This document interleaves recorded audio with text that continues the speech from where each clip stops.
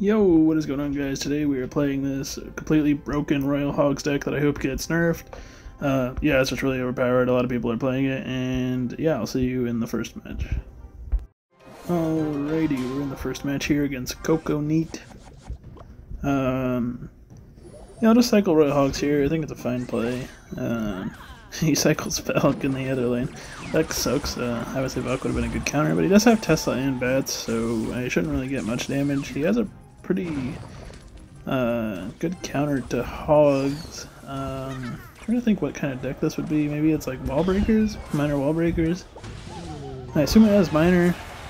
Most Bats decks run Minor, and Bats aren't used that much anyway. And he has Firecracker, actually, so yeah, both have Firecrackers. He should respond to my Firecracker, should get 2 hits. Oh, I also reflected his on the other side. Maybe it wasn't worth it because I did activate King. I didn't think it would activate King from there, but that shows what little bit I know. And he does have Hog Rider instead of Hog, so Goblin's Log should full counter. And yeah, he also fireballs the Goblins, which, I don't know, you'd think he'd be down a bit of Elixir, wouldn't you? I could, like, Hogs Monk if he has Fireball and Cycle, because obviously Fireball's a good counter. But we can kind of prediction Earthquake there, expecting a Tesla. He played his Valk really high. Personally, I would have played it by the tower. I don't know. I'm not an expert, so it's hard to say. But yeah, my Phoenix got a ton of damage there, and we can go ahead and cycle another one in the back. Obviously, it's not a card he can ignore. He has to play something. He might like wait in Bats or like cycle Valk and then Bats. I'm not sure what a cycle looks like right now. I actually thought he gave up. That's why I monked in front. Not that it's a bad play, it's a good play, but we already activated King, so we'll go ahead and pop the ability. I actually thought it would pop back the first shot. I guess I didn't get it in time, but he still has to respond. He needs to Bats or something, and he doesn't, so there's Tower.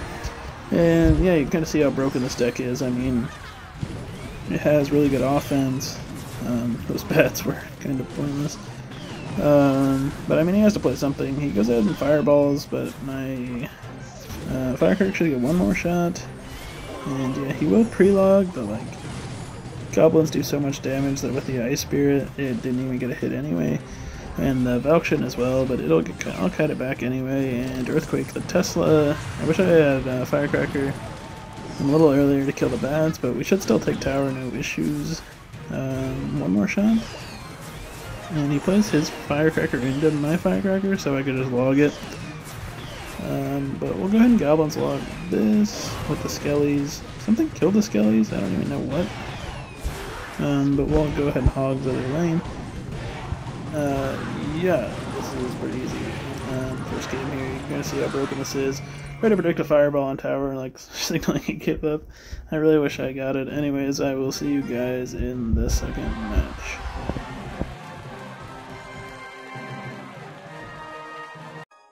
Alright, we're in the second match here against Manolo, something like that. Yeah, we can go ahead and cycle Monk in the back. It's a pretty fine play. We can also Goblins here, try to catch the Minor, and we do catch it, which is nice. There should be no damage. And he does have to log. I'm not that quick with the ability, so not that it would matter anyway. I mean, it's not like it would kill anything, so either way. We're gonna go ahead and Phoenix in the back. I don't really want to cycle Firecracker. I could have like placed it up there and like tried to get some chip. This kind of looks like the same deck, doesn't it? There's no way it's that same weird deck. Oh, he has Queen.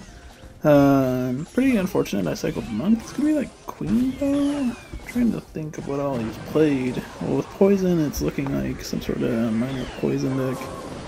We'll have to Goblins on this, and yeah, we really should have played the Monk on the Queen. Kind of a bad play by me. I don't even think I should have dropped the Phoenix. I kind of think now the Phoenix is just walking to his death. Does have to respond. He's gonna have to like Ice Spirit here. And yeah, he Valks. But with the Monk ability, I was hoping it would like not be able to kill the Hag, but he does, so well played to him. I feel like he should be low on Elixir. Maybe I'm wrong here. I don't know if he's playing those at 0. I can't like count Elixir very well, But yeah, he definitely was low. I think he would have something like Valk. Maybe he was lagging. Doesn't he have Valk? He does. He didn't give up or anything, so maybe he just lagged. We can go ahead and Phoenix Ice Spirit here. Hopefully... No, he goes ahead and logs it. So he's not going to let it respawn. I think the Queen probably would have killed it anyways, but we'll go ahead and Hogs here. Kinda awkward, but I didn't want to waste my Firecracker or my Monk because they're very good defensive cards. I forget what he's playing, it's like Minor Poison. I'm going to go ahead and Monk here, thinking he was going to play a Minor, but he might wait for the Valk to cross. No, pretty obvious he's going to play it in the back because my Phoenix was in the front.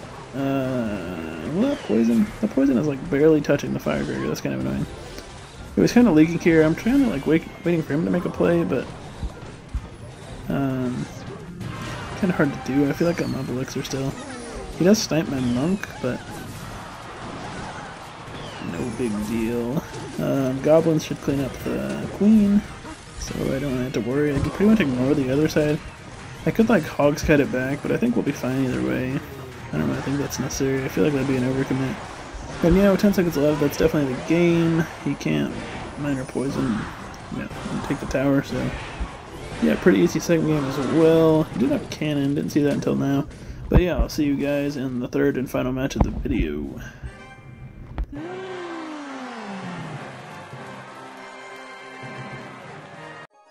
Alright, we're in the third game here against Sizzender?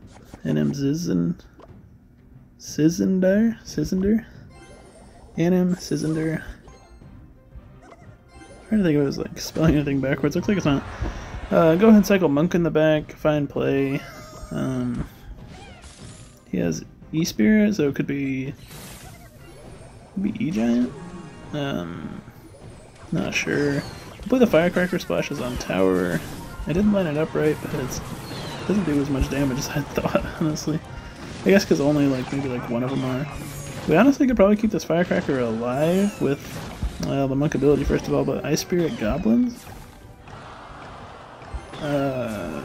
I'm just realizing now that this is kind of a bad play because the Firecracker will walk into the bomb.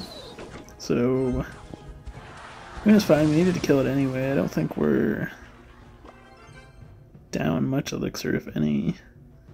So what has he played so far? He's played Giant Skelly.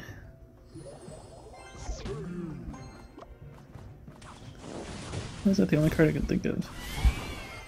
Anyways, Phoenix, Giant Skelly, Snowball, Zappies, is that right? Yeah, no clue what... Oh, it's Balloon. Assuming he only has one win condition. Not sure how good this will do.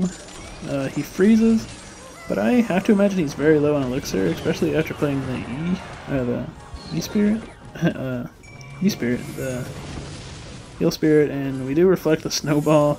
So yeah, that's tower, and we might be able to 3-crown him here. I don't know if he gave up, but I knew that was an overcommit. He spent a lot of elixir there. Balloon of Freeze, E-Spirit, and then he had something in the other lane as well. So with our counter push, we do go ahead and take the 3-crown, and yeah, this deck is really broken. If you want easy wins, I definitely recommend playing it, because it is very easy, and yeah, I kind of hope it gets nerfed. I don't know what needs nerfed, but something, and yeah, I'll see you guys in the next video. Thanks for watching, peace.